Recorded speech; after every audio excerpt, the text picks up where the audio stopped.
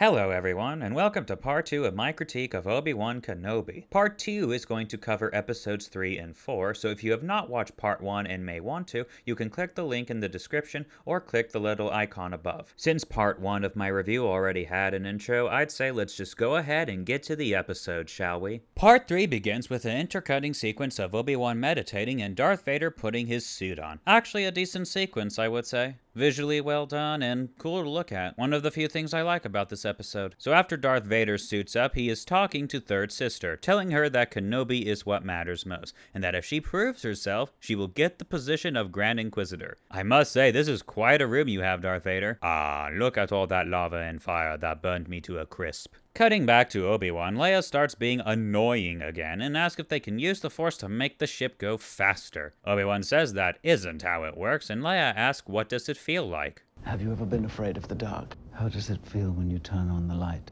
I feel safe.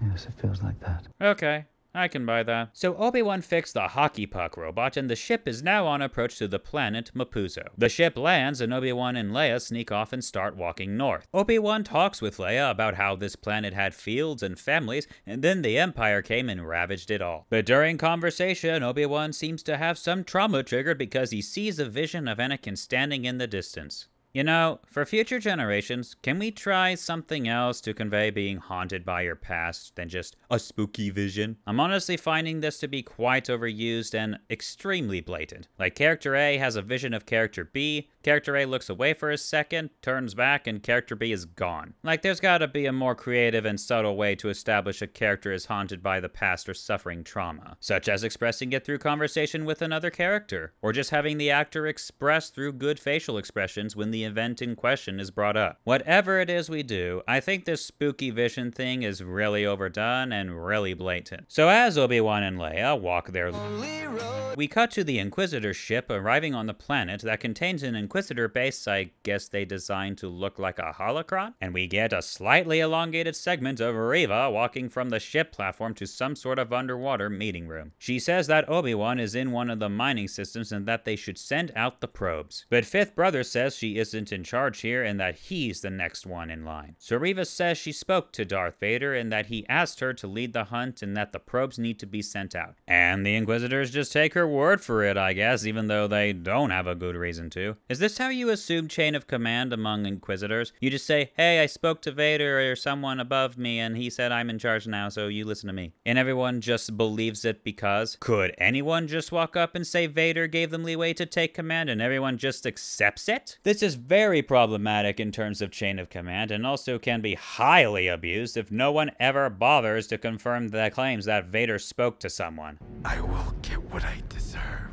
and so will you. Ah, sorry, Fifth Brother, but you're no match for the comedic brilliance of Reva. Send out the probes. Do it now. Back to Mapuzo, Obi-Wan and Leia arrive at the coordinates that Hajjah told them to go to, but no one seems to be around. Maybe they're just late? Maybe it was a lie. We don't know if maybe... No one is coming here, Leia. Jeez, calm down, Obi-Wan. You literally just got here. You don't think you should look around a little bit? Or just wait a little bit to see if someone comes? Just because the party you are meeting is not here exactly when you are doesn't mean they're not coming. Take your own advice you gave in Attack of the Clones. Patience. Use the Force. Think. So they just assume they are on their own instantly, and Leia decides to wave down the oncoming transport. Leia starts talking to the driver, even though she isn't supposed to talk, but also Obi-Wan just lets her do most of the talking, despite the fact that her talking has not helped really much in past situations. The driver offers them a ride to the nearest port, and Obi-Wan initially refuses, but Leia convinces him to take the ride. And Obi-Wan just follows because. So he gets in the back, but not without noticing that this is an Imperial transport. Oh great. Now our characters are in quite an unnecessarily risky situation that they didn't need to be in the first place. Thanks, Leia. So while riding the transport, there's a little conversation happening between the driver and our heroes. Good people out tall. Listen to the Empire? Absolutely. We love the Empire. Be quiet. But oh no, what dumb luck. There happens to be just 4 random stormtroopers out in the middle of the field who also want to get a ride. What kind of a goddamn coinky-dink is that? So the random ass field stormtroopers get in the back with Obi-Wan and Leia, and the driver asks them where they are coming from. Where are you all coming from?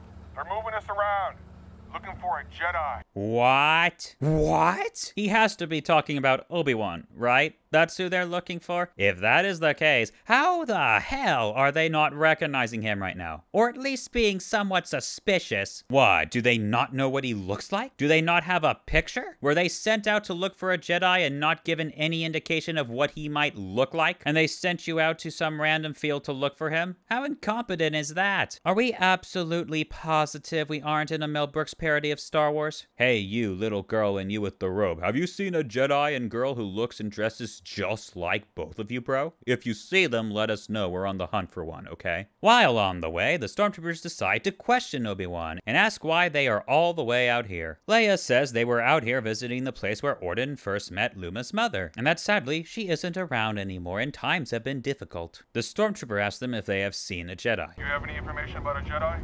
Are you sure he's even on this planet? They know what they're doing, Leia. Oh my god, that is by far one of the stupidest slips I have ever seen. And it was made by freaking Jedi Master Obi-Wan Kenobi. He just said her real name out loud. That has to be it, right? It's over. The stormtroopers heard that and now they notice contradictions in your story. They have to be suspicious enough to want to question and further detain them for interrogation. And I would think they would know Obi-Wan is traveling with the little girl, and they might also know that that girl's name is Leia. So after Obi-Wan slips and the stormtroopers point out the slip, what then happens? I thought her name was Luma. That was her mother's name. Sometimes when I look at Luma, I see her mother's face. Well, just keep your eyes open. Report it if you see anything.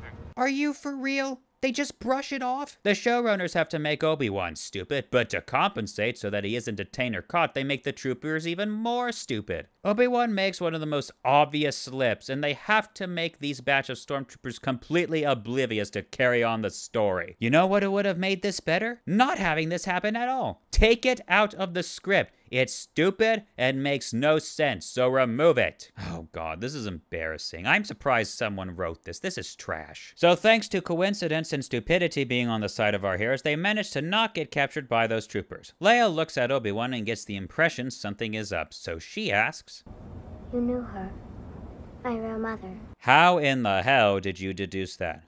Maybe she has the Force. The whole time I've known you, you've been hiding something. Well, yeah, you just met. He's not going to tell you everything. That's not how it works when you are introduced to someone, Leia. You don't tell all your secrets at once. Soon, the transport comes across an inspection station. Freck, the driver, gets out and tells the troopers that he found 2 strays that may be of interest to them. The troopers acknowledge and go to check out the 2. Don't put your hood up, Obi-Wan. The troopers are going to want to see your face, so trying to hide it just makes you look worse. Obi-Wan seems to have quite a talent for putting his hood down when he should have it up, and putting it up when he should have it down. They tell Leia and Kenobi to get out of the vehicle and bring about a probe droid to inspect them. Yeah, so Kenobi is totally doomed now. The troopers say for him to raise his head so that the probe droid can scan him. He does so, and the probe detects seconds later that it is Obi-Wan. Once that happens, Obi-Wan whips out his blaster, and another poorly made fight scene ensues that was made by a studio with lots of resources, time, and big budgets.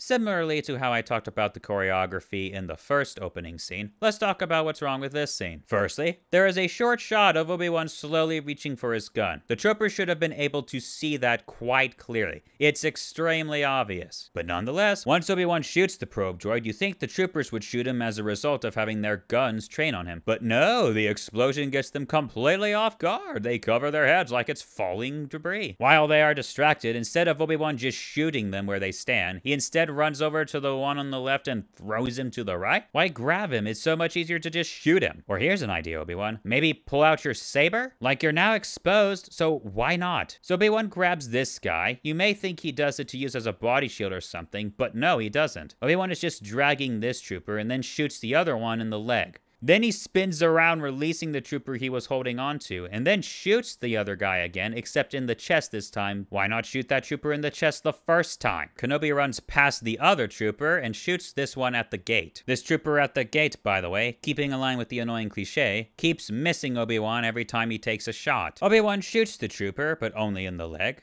Again. Obi-Wan takes the trooper he just walked past and flips him on his back, not shooting him or making sure he's out of commission. Then he shoots at the trooper at the gate again, landing another fatal shot. He then grabs Freck to use as a body shield, and this trooper, for some reason holding his gun with one hand, shoots at Kenobi, and who would have guessed, misses. Kenobi shoots and lands a shot, causing the trooper to fall face down first and be cut in half by the laser gate. But now, one last remaining trooper grabs Leia, holding her hostage, and tells Kenobi to put down the gun. He starts to do so slowly, but then boom, gets a shot off. Well, that was quite lucky for Obi-Wan. He could have shot Leia if he was just inches off. You know, I just realized again, why doesn't Kenobi use the Force? In fact, why hasn't he used the Force at all this entire fight? Okay, so this fight scene is now over, thank God, and Obi-Wan takes Leia and tries to shut down the gate. Since the gate is not responding, he just decides to shoot it. Could have walked around it, but okay. They start to run, but wow, a transport full of 3 troopers arrive just before they leave. The troopers get out of the transport and tell Kenobi and Leia to get down on the ground. An Imperial officer gets out of the transport and looks like she's going to shoot Kenobi, but instead shoots the 3 troopers.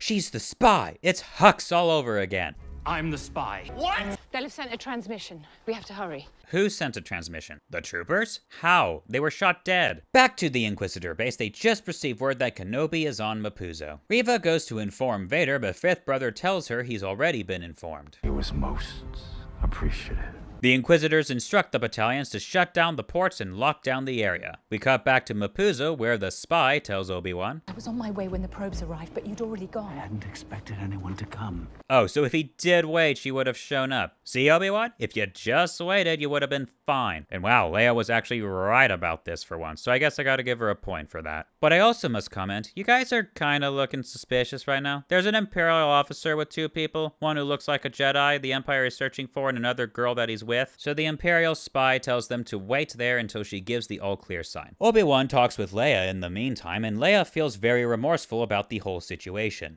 I didn't mean to run away. Yes you did. Every instance where you ran away, you meant to do it intentionally. I think you're trying to say you didn't mean to get kidnapped, which, yes, of course, no one means to get kidnapped, but you did mean to run away. You're just using the wrong words here, kid. Anyway, the Imperial in disguise signals them the okay to get across and come into the building. Droid maintenance. It's all automated. No one ever comes in here. Why do I feel like that won't be true in the very near future? Well, let's say hello.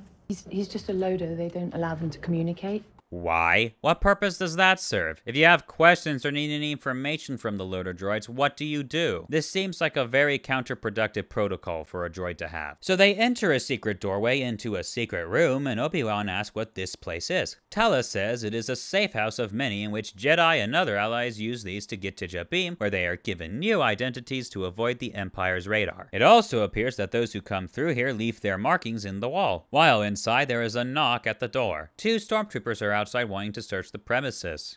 What happened to nobody ever comes in here, Tala? A Jedi was seen entering this camp. Oh, so someone did see Obi-Wan. Maybe for future sneaking about, he should not wear clothes that anyone would take as Jedi clothing. Just a thought, you know? So the troopers come in and search around, but do not find anything. They leave, and Tala says they must move now since they are potentially compromised. Leia sees she has a gun and asks if she can learn to shoot. She'll make a good fighter one day.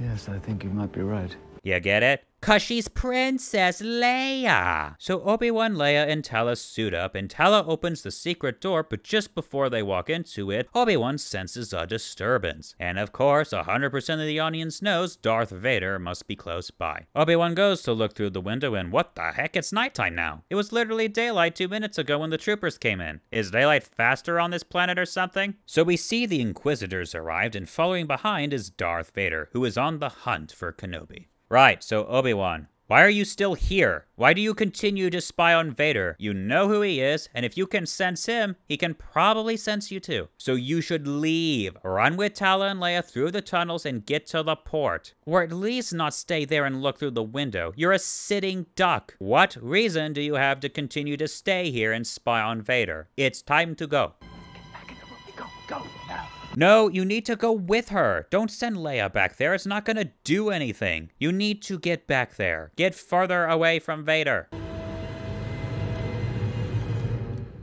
Well, it's over now. Vader now knows that Kenobi is close by. Maybe if Kenobi ran, this wouldn't have happened. So after Vader senses that Obi-Wan is close by, he force chokes a random civilian to draw Kenobi out of his hiding area. Vader even kills a random civilian and uses the Force on more than one person. Seeing this, Kenobi tells Tala to get Leia to Alderaan, saying he will draw Vader and the troopers away from them so that way Leia is not put in any danger. Well, if you're going to draw them away, Kenobi, do it now so that way Vader stops torturing the random innocent civilians? Because the more you sit there and watch without doing anything, the more it makes you look cowardly and out of character. So Kenobi gets outside finally and continues to watch from another POV. Vader is about to torture more innocent civilians, but then turns his head into Obi-Wan's direction.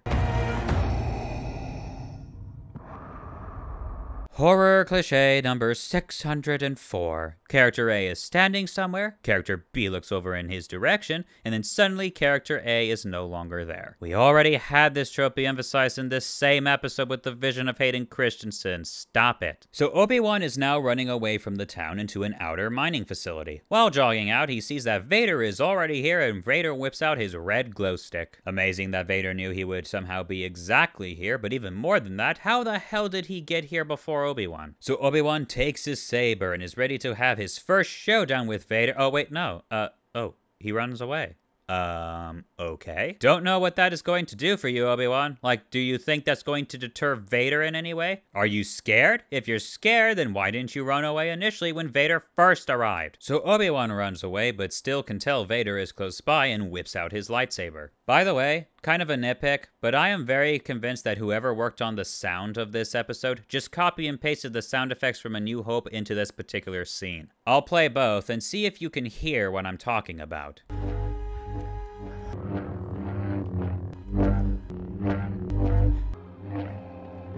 See? It's pretty much copy-paste, don't you think? And they didn't even do it well. You can hear the swing effects clearly cut off quite abruptly. Like, yes, this is kind of a nitpick. Does it affect the story? Not really, but I find it quite distracting, honestly. I think I could do this better. In fact, I'm gonna give it a shot. I have some saber sound fonts that I use for my custom sabers. I'll see if I can use those to make this sound better. Here, this is what mine sounds like.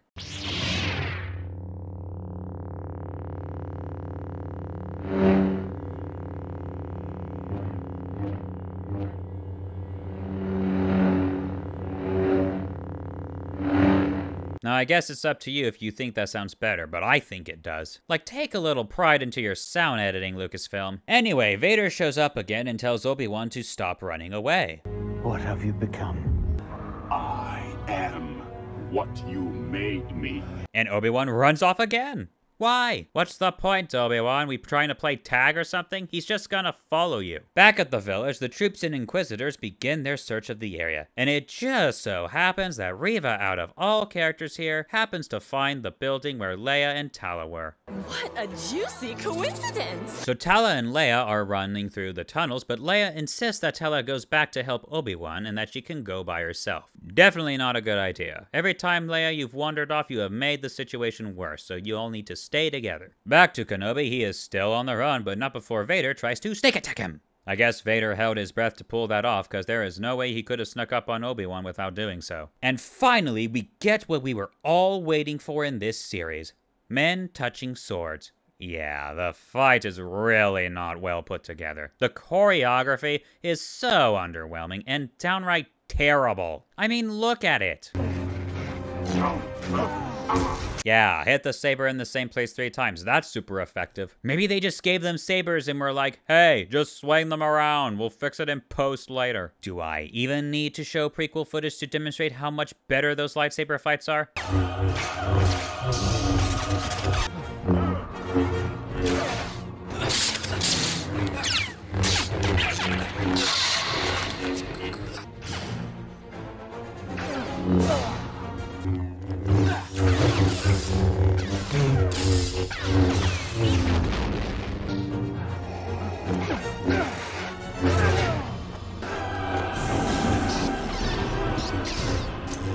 Heck, even the original trilogy has better lightsaber fighting.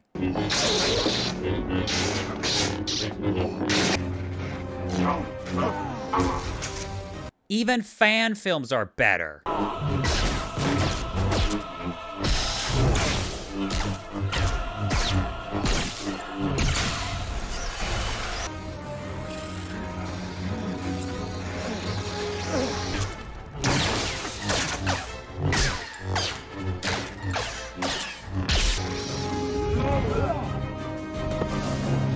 Or hell, look at one of my favorite independently made lightsaber fights that was released 16 years ago.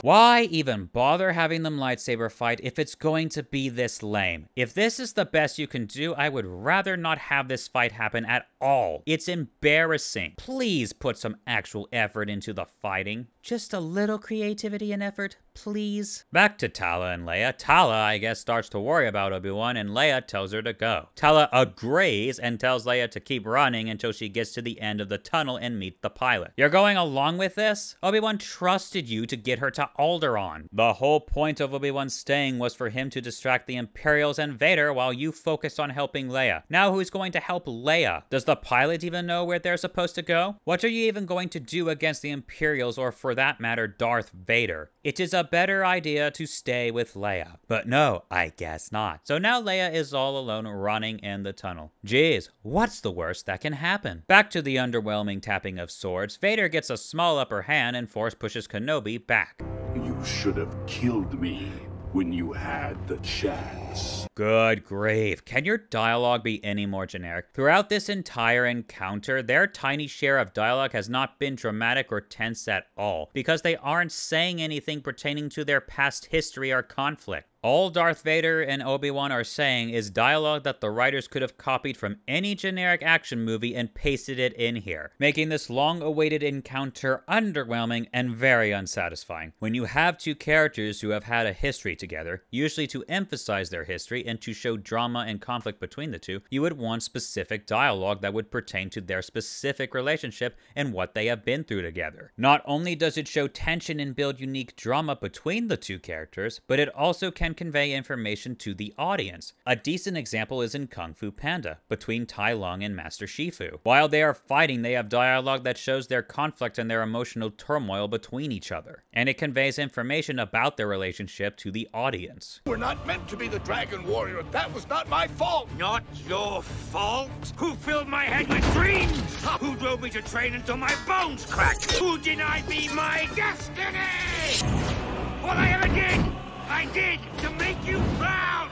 Tell me how proud you are, Shifu. I have always been proud of you. It was my pride that blinded me. I loved you too much to see what you were becoming, what I was turning you into.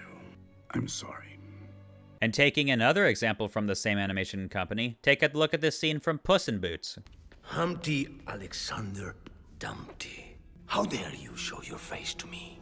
I know you're angry. There's new boots? No! They are the same boots I wore when you betrayed me. You left me cracked in pieces on a bridge, surrounded by soldiers. They wrote a song about it. And how did we get on that bridge in the first place? Compare that to this here. The dialogue that Vader does say here is so generic, it can fit into almost any protagonist and antagonist storyline. You made me what I am. You should have killed me. You are weak, etc. It's super lazy and uninspired. To make it more dramatic, Vader should be saying things he may be angry at Obi-Wan for. Like maybe Vader mentioning his mother, Padme, the Jedi Council, just something. What we get here is a bare bones, copy-paste, generic, lazy, underwhelming, uninspired reintroduction of two of Star Wars' most beloved characters that have had some of the richest history, and it's wasted. This just ticks me off. It really makes me upset because this could have been so good. Let's move on. The more I'm on this, the more it upsets me. So Reva happens to find the safe house. She sees this as an area to safely transport Jedi, and she gets upset.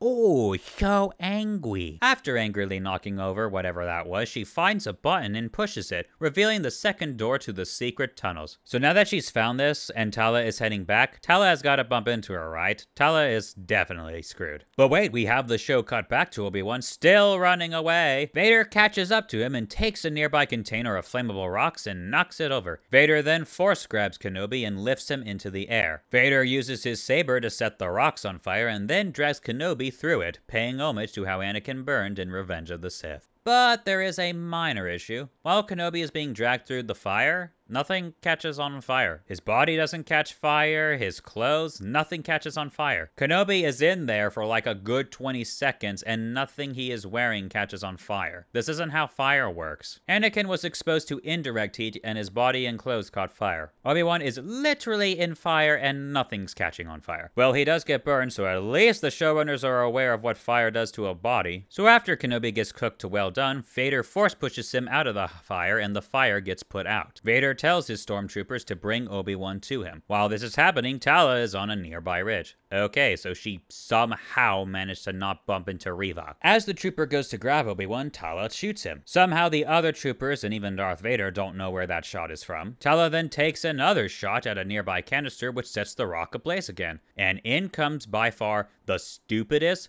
most annoying and nonsense part of this entire episode. With the rocks ablaze again, the loader bot, which is just here for some reason, grabs Obi-Wan and carries him away. And what does Vader do? Absolutely nothing. And it makes no sense. Welcome, contestant. It's time to play the new game show, and that game show is, how many things could Vader do here to prevent the loader bot and Obi-Wan from escaping? Is it A, he could put out the flames using the Force like he did 30 seconds ago so he can reach Obi-Wan?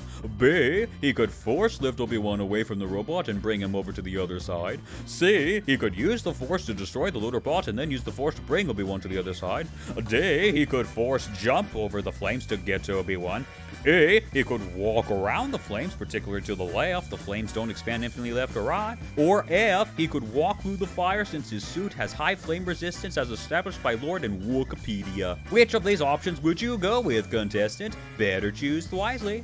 Did you lock your final answer? Well, guess what? You're wrong. The correct option is G. Do absolutely nothing. Because Darth Vader has been turned into a fucking idiot by the idiot writers of this show. Okay, bring it back to seriousness. Vader has all of the tactics I have stated that he could do to prevent Obi-Wan escaping, and he doesn't do any of them, and there is absolutely no reason why. There is no excuse for this, and believe me, fans of this show have tried to excuse it. The one most common rebuttal I get for this scene is that Vader wants Kenobi to escape so that he can suffer. And all I have to say to anyone who uses this defense is, you're wrong. Plain and simple. You want to know why? Here's why. Firstly, there is no basis for thinking that Vader wants Kenobi to escape. In fact, there are things in this series that establish he wants the opposite. For example, Vader telling his trooper to literally bring Kenobi to him. Bring him to me. Reva in the last episode telling Obi-Wan that Anakin has been looking for him for a long time. He's been looking for you for a long time. And also saying that Kenobi is all that matters. Kenobi is all that matters now. Is that understood? And if Vader wanted Kenobi to escape, why doesn't he tell the troopers to stop firing? The troopers are very much not wanting Kenobi to escape. Vader has been trying to find Obi-Wan for a long time, finally found him, tortured civilians to get Kenobi to reveal himself, chased him, fought him, and now suddenly wants him to escape? For what? Why is allowing Obi-Wan to escape the only way to make him suffer? You can make people suffer without having them escape, you know. I am sorry, but this is not a defense. There is no basis at all for Vader letting Obi-Wan go. All this scene demonstrates is how out of touch the writers are with logic and reality. So yeah, Obi-Wan gets away by stupid luck, and Vader leaves thinking why the writers wrote him to be so stupid. We come back to Leia, who is about to reach the end of the tunnel and into the port, but guess who is waiting for her? Inquisitor Reva. How the hell does this work? How did she get there before Leia? How did she know the tunnel would lead here? Is any of this going to be explained? No, of course not. So yeah, now Reva has Leia miraculously in custody, and that is where part 3 ends.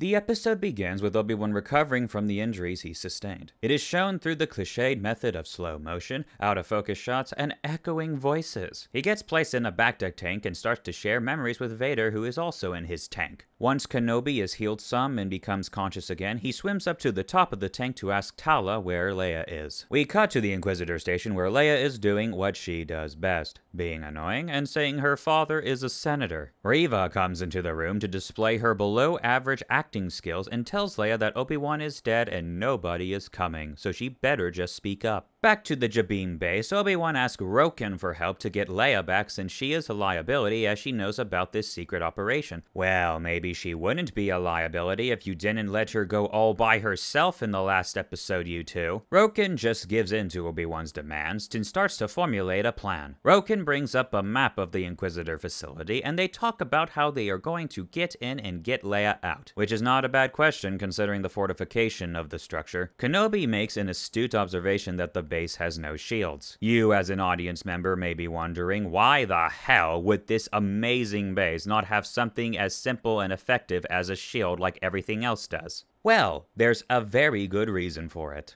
I don't see any shields. That's because no one would be stupid enough to attack them. You are not serious. You can't be serious. That cannot be the reason there are no shields. Oh my god. What the hell are these idiot writers thinking when they wrote this? Do they seriously think this is a satisfactory justification for why the base has no shields? Do they think this is how the world's different armies and defenses think when they consider what fortifications to implement in their bases? No, we don't need to fortify our defenses on the beach of Normandy because America wouldn't be stupid enough to attack us. This is legitimately logic I would expect from a 3-year-old. Kids have better thinking than this. But the issues with this line get even worse than that. Not only because it is stupid, but the fact that the base has no shields actually contradicts Disney Star Wars continuity. Because this is the same base that Cal Kestis infiltrated in the end of the game Jedi Fallen Order. And in order to get in, they had to disable the shields. There is even a line from Seer mentioning that they disabled the shields to this base. I've disabled the shields on the outer sections of the fortress. These writers are so disconnected and do not give a single crap about maintaining basic continuity in the universe. They just write whatever BS excuse to justify the plotline of the episode they wrote and are completely apathetic if it fits in with the already established continuity. So that's what's wrong with this little remark from Roken, but as surprising as it may be, there's actually more wrong with this single scene. Obi-Wan asks for some help and some equipment, but Roken and the others refuse, saying they are not equipped for a mission of this caliber. Tala says she will go with Obi-Wan because she has clearance as an Imperial in disguise. Is your cover still intact? We'll find out soon enough. What? Are you an idiot? That is a terrible idea. You want to go inside the highly fortified base with endless amounts of danger and enemies without confirming your clearance is still intact? You want to leave that up with the flip of a freaking coin? What if Tala's cover is not intact? Then everyone gets caught and probably killed. In what way or what sense is this a reasonable method to figure out your cover is intact? You both want to possibly jeopardize Leia's life as well as your own for this stupid nonsense? Well, they both are frickin' idiots because they both get on the ship and fly to Nur and just hope that luck is on their side. During the trip, Obi-Wan is having trouble reconnecting to the Force for some reason, even though I thought we were already over this hurdle in episode 2. Don't worry, this will come back into play later. He and Tala have a little talk about the past haunting them, while back on the base, Reva continues to interrogate little Leia about the secret path network. I need to find out where they are, Leia. And I think you know. If you tell me where the path is, you can go home to your family. It's kind of a broad assumption that you think she has extensive knowledge of the path, but if you think she does know this, why don't you just use your little force thing like you did before? No need to frighten or interrogate her, this is just wasting time. Just use your force trick and it's all over. Back to Tala, she lands in the base and starts to head inside. She is stopped at a security clearance gate and the officer asks her for her credentials to pass. He scans it and it comes back with information that this is not her designated sector and that she is not allowed in. So how will she get out of this one? Well, basically, she says she has higher clearance than him and that if he refuses to let her through, she will tell the Inquisitors of his interference. So he lets her through. Okay, this is practically becoming a cliché with how overused this trope is, especially in Star Wars. There is a reason security clearances and protocols are put in place. It shouldn't matter what clearance she has, she should still not be allowed through because of protocol. I am honestly exhausted of this trope of scaring someone into submission to compromise security protocol in Star Wars like this. So Tala gets into some sort of room to monitor Obi-Wan's progress. I wouldn't say that's the best idea, it's kinda risky here to be out in the open like this. But at least she isn't trying to talk to him here, that would be even worse. All right, I'm inside the system.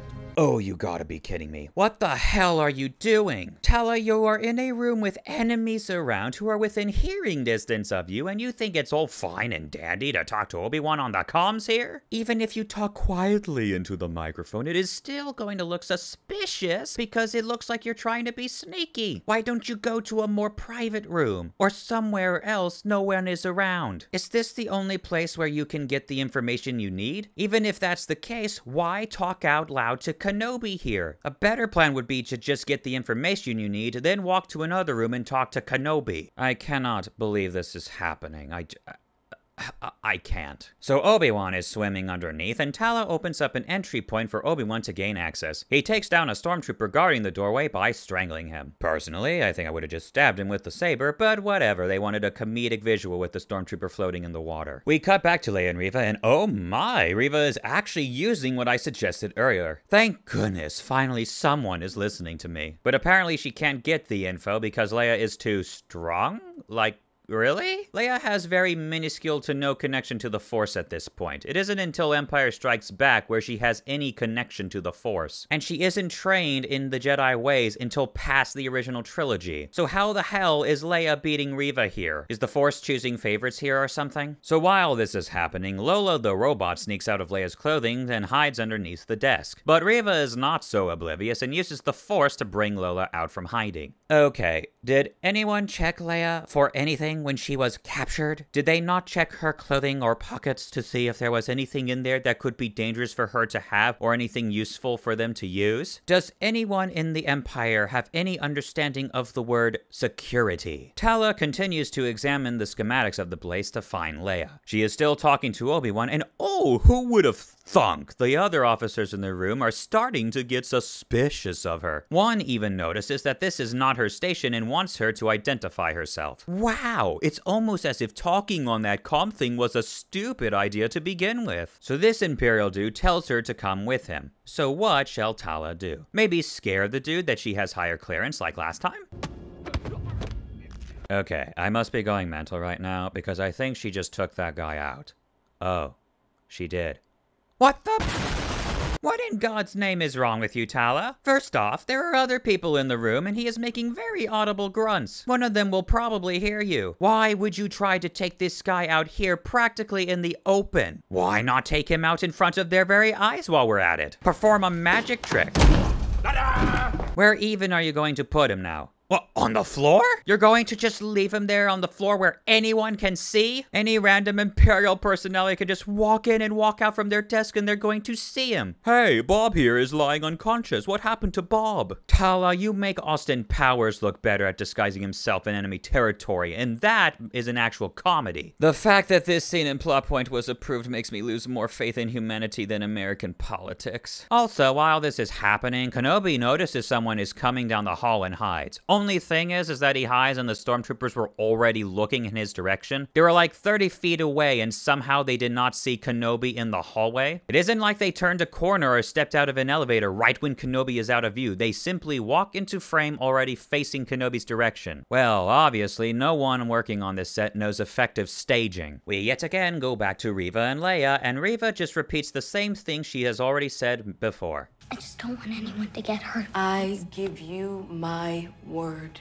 I need better actresses. So Reva has had enough of Leia's silence and decides to resort to more torturous methods of extracting the information by taking her to the torture chair. Back to Obi-Wan, he looks to have found the sector he's been searching for. We as the audience can tell this is the sector he's been searching for by the big, red, and obvious Imperial signatures blatantly painted on the door. He enters the room and it looks like it's a room full of Jedi who happen to be encased in the tree sap from Jurassic Park. Only thing is, why? Why would the Empire build this huge facility with a section just for this? Like, did Palpatine wanted a trophy room in this base or something? Why is this a thing? I don't understand. And why did they keep the little helmet on the youngling? Did they like it for decoration? So in the torture room, Leia is strapped to the chair and Reva gives Leia one last chance to tell the information she wants. Leia refuses and Reva enacts the chair to commence the probing. Obi-Wan somehow conveniently hears Leia scream from his location and tells Tala to create a distraction for him. So so Tala conveniently gets Reva to stop the chair by asking her for an audience. In another room, Tala tells Reva that she knows of a location where the network is stationed and where they could get the advantage of taking out the path. Reva, however, is not biting and suspects Tala is lying. Reva begins to interrogate Tala, implying she is the reason Kenobi was able to get off the planet. No, Reva, that was because Darth Vader didn't do anything.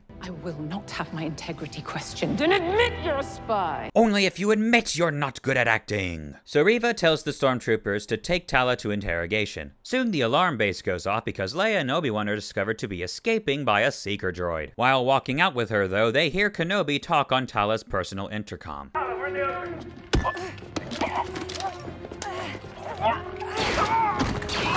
That was incredibly horrible. I have seen better choreography from student films. Let's look at that again more carefully. First, she slaps this trooper. Not shoot him, not punch him, slap him. And somehow she slaps him so hard he is knocked into confusion and makes him drop his blaster. Then she grabs the other trooper by the underchin of the helmet, swings him around, takes the gun from him and shoots both of them. This is one of the most incompetent displays of stormtroopers I have ever seen. Actually, I think this is the most incompetent I've ever seen them. Look, I know the troopers are memed for their incompetence and other properties and stuff, okay? And I know we get a lot of laughs, but it's honestly creating a detriment in the Star Wars universe. The fact is that when they are this incompetent, there is no tension or threatening manner to them. There are no stakes to this at all if a character can so easily get out of a situation like this. It isn't cool or badass, it's pathetic and silly. It makes the Empire and the antagonist of the story look like a joke. And when there is no tension or stakes and Tala can get out of this situation so easily, I will eventually get bored and tired of these characters in these situations, because there's no reason to be concerned for them at all. This pathetic crap needs to stop. Now. So Obi-Wan and Leia are running through the halls and are encountering more troops and droids. Obi-Wan pulls out his saber to defend himself and we get some more underwhelming action. Hide! Hide where? There's nowhere to hide, Dumbo. You want her to become a ball on the floor like it's a tornado drill or something? So while deflecting the blaster bolts, Kenobi deflects one of them into the window and the window starts to crack. You would think these glass chambers would be built of something stronger so that a simple blaster bolt can't break it, but I guess bulletproof glass doesn't exist in the Star Wars universe. Kenobi reflects a blaster bolt at the door control to shut the door and keep other troopers from coming in. Leia points out to Kenobi that the window is cracking and he uses the Force to stop it. Remember 15 minutes ago when he was struggling to move a small piece of metal on the ship? Well, now his Force abilities have repaired themselves so quickly and strongly that he can now hold back the freaking ocean! You know, troopers, with the glass cracking, I wouldn't risk going in there. You know what would be better? Try to get some other troops on the other side of the hallway to close the adjacent door and lock them inside so that they drown. Take that, rebel scum. So Obi-Wan continues to hold the water back until the troops open the door and run towards them. The hallway structure starts to fail and the water comes rushing in. Obi-Wan runs and barely makes it out before the water gets to him. Now, with the base on high alert, whatever will our heroes do to get out of this fortress? Well, get ready, cause we have made it. We are now at the most memed part of the show, the part that literally no one defends, even Leia herself. In order to get out of this fortress, they decide they need a disguise. And what better way for Obi-Wan to disguise himself than by wearing a big enough trench coat to hide Leia inside? Nope, I am not kidding you. Kenobi hides Leia inside his trench coat and has her walking inside it along with him. Do I even have to say what is so wrong here? This is by far one of the most stupidest, laziest, incompetent moments in all of Star Wars and probably film history. And the best part of this scene is I know absolutely no one who defends this scene. Everyone, even people who overall like the show, know how stupid this is. Even the Leia actress knows it's stupid. How is anyone believing that this random lump inside this guy's coat is just normal? How is this happening? When your 10-year-old actress detects something is stupid in your show, you might want to second think what it is you're writing. This moment is worthy of its meme status, just like the Martha moment from Batman v Superman. All involved in the production of this and said this was good should be crucified on a cross for the sins they have committed against humanity in film. So they happen to make it in this so not obvious disguise to the landing platform, and no one seems to notice or care about how odd Obi-Wan is looking right now. It is only due to Reva that they are caught before they get off the ship. Wow, Reva has to do everything. So it looks like our heroes are all surrounded and have guns pointing at them from all directions. How are they going to get out of this? Oh wow, what convenient timing for our heroes again. These speeders were just a minute late. They would have not been able to save them from this predicament. How did the pilots even know they were on this platform to begin with? So yeah, the speeders swoop in and conveniently blast the majority of the troopers down. Man, if only these bees had a shield or something to prevent something like this from happening. But no one would be too stupid to attack these bees, right? So Obi-Wan and Tala, of course, don't get shot at all in all the crossfire. Literally no one is shooting Kenobi or Tala right now, despite the fact how many troopers there are and how wide open they are to be shot. Also, Kenobi doesn't pull out his saber despite the fact that he can now. Again. Reva is now running at them, and one of the speeders lands so that the three heroes can get on and escape. Reva is coming for them, but gets stopped heroically by Wade and the other speeder. Our heroes take off, and Reva and Wade just have a very awkward stationary duel. Like, really, this is just a still shot of Reva and a speeder standing in place with a speeder firing on Reva blocking. It's just so awkward. So once they are in the clear, Wade starts to fly off, but Reva force pushes a bomb and it hits Wade. Oh no, poor Wade. He died so young. So now with our heroes having escaped this stupid-ass facility, Darth Vader is not happy at all in regards to this outcome. So for anyone who would say that Darth Vader wanted Kenobi to escape in the last episode, yeah, you're just plain wrong, because this scene completely destroys that theory. Vader looks like he's about to kill Reva, which, yes please, that would be very satisfactory to me, please do it now. But Reva says that she put a tracker on the ship, which is on Lola, the little droid. Which, by the way, how did Leia even get Lola back? Did Reva give it to her in all the commotion? When did this happen? How does any of this make any lick of sense? Also, what does Reva mean when she said she meant to let them go? This was intentional? Then why were you trying to stop them? Why have your base on high alert? Why have the troopers surround them? And most importantly, why kill Wade? He was a good man. So back on the good guy ship, our characters take a silent moment to honor the loss of Wade, the hero Star Wars needed. Leia and Kenobi take a seat, and Leia holds Kenobi's hand. Aw, look how far their relationship has come in this horrible series. It looks like all is well, but the shot tracks down to see that Lola is now evil. In case you didn't know, because, you know, she has a glowing red eye, C is red, red is evil, and evil is red, you know. And finally, the episode ends. This is by far one of the greatest modern atrocities in Star Wars and cinema history. This episode is such a joke that not only is it flat out hilarious, but it is hilariously sad. There are no words to describe my frustration and the level of hate I have for this episode. This is a scar upon the Star Wars franchise, and everyone who worked on this episode in terms of writing, directing, and producing needs to be fired instantly before they get their hands on other properties and ruin them just the same. I wish I could say this is the end of the series, but it's not. So stay tuned for part 3 where we break down episodes 5 and 6 and finally finish this joke of a show. See ya then.